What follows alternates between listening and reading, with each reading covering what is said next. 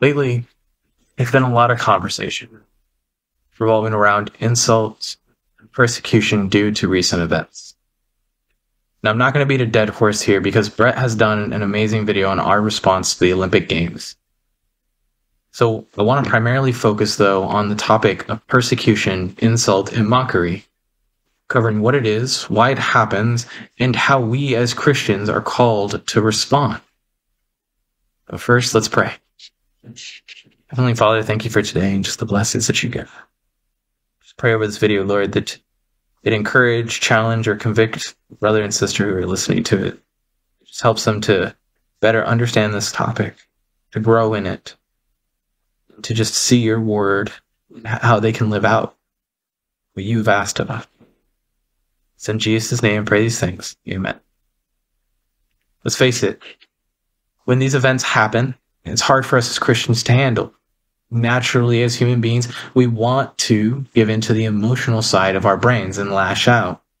We want to step in and, I'm sure with good intentions, defend Jesus, defend our faith, defend our King. It can also be confusing and hard to understand why this even happened at times.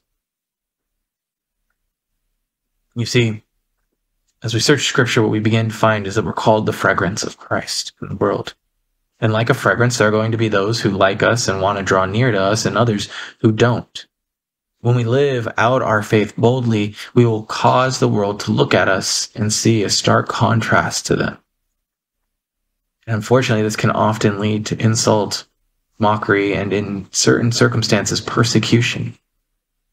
Scripture puts it like this in 2 Corinthians 2:14-16. To some, we are an aroma of life leading to life, and to others, we are an aroma of death leading to death. Imagine it like this. Have you ever smelled something so good on the air, food so good, that you had to track the restaurant down? You had to find out who made it just so you could get a taste of it. So we are to some people. And yet to others, we're like a hot bag of garbage out on a hot summer day. Nobody wants to come near us. They walk around us, in fact. However, Jesus lets us know that we should not take persecution as a sign of failure. That we shouldn't take those people who want to walk around us as a bad thing. It's bound to happen. But instead, we should take persecution, insult, or mockery as a mark of discipleship and a cause for rejoicing and gladness. In fact, in Matthew 5:10-12, he wraps up the Beatitudes with the following. Blessed are those who are persecuted because of righteousness, for the kingdom of heaven is theirs. You are blessed when they insult you and persecute you and falsely say every kind of evil against you because of me. Be glad and rejoice, because your reward is great in heaven, for that is how they persecuted the prophets who were before you. The Apostle Peter writes about it in this in 1 Peter 4:12-16 to Christians, 4:12-16 to Christians who are being persecuted. Dear friends, don't be surprised when the fiery ordeal comes among you to test you, as if something unusual were happening to you. Instead, rejoice as you share in the sufferings of Christ, so that you may also rejoice with great joy when his glory is revealed. If you are ridiculed for the name of Christ, you are blessed, because the Spirit of glory and of God rests on you. Let none of you suffer as a murderer, a thief, an evildoer, or a meddler. But if anyone suffers as a Christian, let him not be ashamed, but let him glorify God in having that name. So what should we do when we find ourselves in the middle of insult, mockery, or persecution? Well, it's natural to want to give in to anger and retaliate. How many of us have stories of that? To lash out at a person mocking us or hurting us, to give them a taste of their own medicine. However, as Christians, we are called to respond differently. As the Bible instructs in Romans 12:17-20, do not repay anyone evil for evil. Give careful thought to do what is honorable in everyone's eyes. If possible, as far as it depends on you, Live at peace with everyone. Friends, do not avenge yourselves. Instead, leave room for God's wrath, because it is written, 'Vengeance belongs to me. I will repay,' says the Lord. But if your enemy is hungry, feed him, and if he is thirsty, give him something to drink. For in doing so, you will be heaping fiery coals on his head. Do not be conquered by evil, but conquer evil with good." I think as we meditate and look at these scriptures, what we see is the first thing we need to do in this moment, whenever we face these types of moments, is to not fear or dread. We need to trust in God. We need to remember that God is in control and he is faithful. We need to trust in his sovereignty and remind ourselves of the storms that he has calmed in our lives, and know that he will calm the future storms as well when we invite him into the situation, when we let him take control. Second, we should rejoice and be glad. And I know this is a hard one. It's too easy sometimes to let anger come over us. But in his final beatitude, Jesus calls us to rejoice and be glad, a very action that goes counter to our human nature when facing persecution or insults or even being mocked.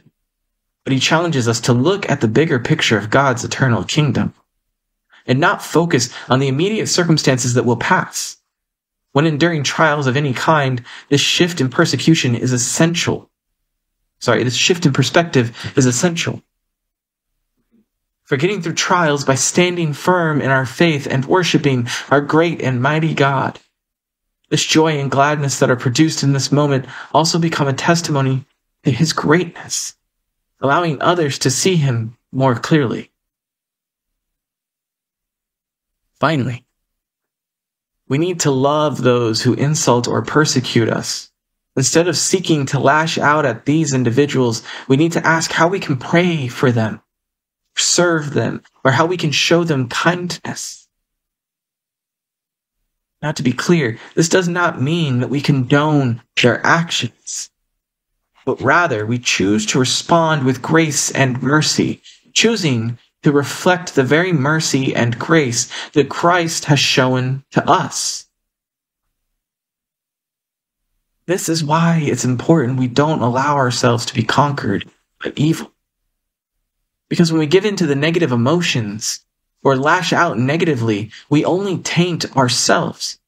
You see, when we let anger seep in, it can only build into contempt. And this can unfortunately lead us to devaluing the other person and dehumanizing them. We need to be cautious of this, because if this happens, it can harm us much more than it can ever harm the other person. Because it separates us from the heart of God and his intentions for us as his followers, to spread the gospel, to make disciples of every nation. As I wrap up, I want to share one powerful example of this. One powerful example of people who responded as Christ asked to persecution. 21 Coptic Egyptian brothers were killed for refusing to denounce King Jesus. Brother of two of these martyrs expressed profound pride in their sacrifice.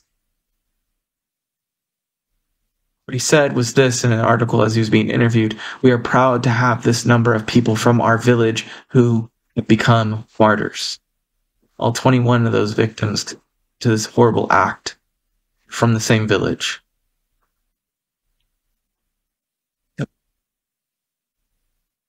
When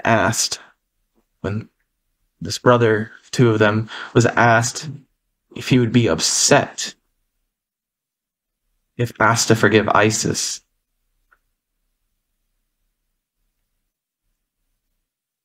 he could only do one thing. And I want to pause for a moment as we're talking here, because what would you want to do? Lash out? Demand action of violence? Would you forgive them? How would you respond in this moment? Well, this brother recounted how his mother, an uneducated woman in her 60s, said she would ask the man who killed her son to enter her house and ask God to open his eyes. For he was the reason her son entered the kingdom of heaven.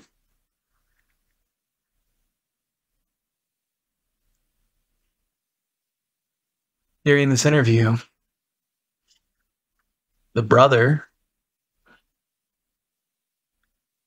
he prayed and said, "Dear God, please open their eyes to be saved and quit their ignorance and the wrong teachings they were taught."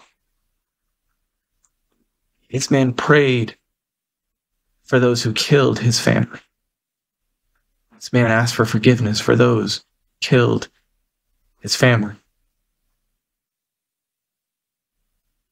We should look at insult and persecution as an opportunity to grow in our faith and be glad for the opportunity to witness to others and grow with Christ. Knowing that in this insult, mockery, or persecution, whatever it may be, we're in good company. So here's the challenge for today. How can you love your enemy today? How can you pray for them? How can you show them kindness? How can you serve them or even love them in this moment to hopefully help them follow Christ, to know Christ, to come and know him better? Heavenly Father, thank you for today. I ask that this video helps to encourage, challenge, or convict, that we grow closer to you in an understanding of how we should respond to insult, mockery, or persecution. Thank you for walking with us, for being with us. Thank you for being a great and mighty God. In Jesus' name, pray these things. Amen.